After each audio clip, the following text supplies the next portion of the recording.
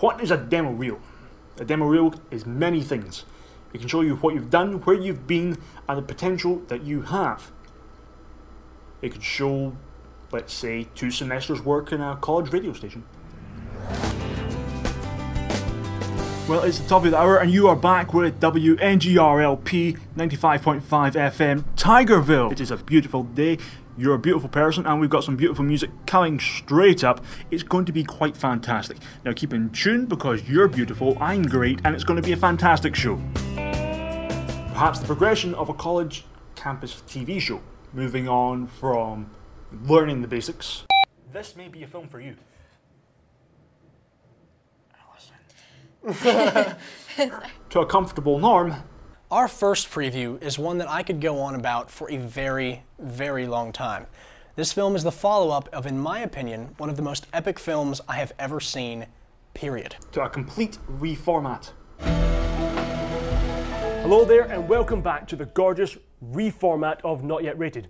I'm your host, Michael Gibbons. And I'm Emma Wiesner. However, if we were to focus on these elements, there would be no time to discuss the photography done in places such as Monument Valley, the Grand Tetons, Yosemite National Park, Israel, primary schools in the Bahamas, and generally throughout the United States and Great Britain.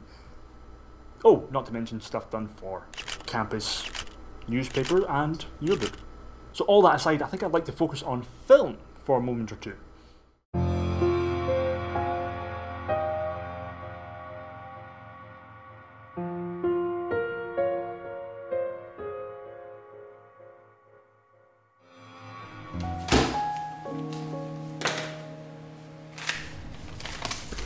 And then it all came back to me.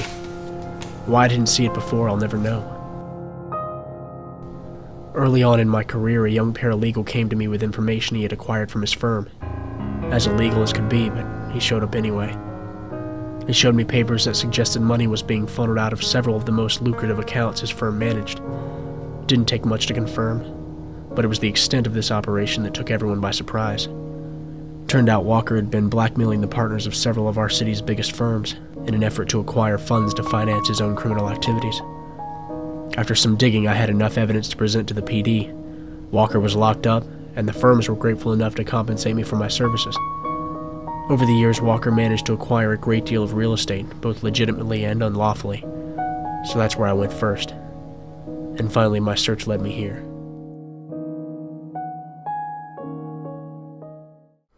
That short film took 12 days to film and 65 hours of editing, not including rendering or exporting, with a 4-man team at any one time.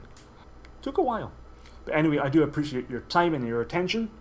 My name is Michael Gibbons. If you want more examples of my work, there are links in the description right below. And you are most definitely beautiful. Thank you.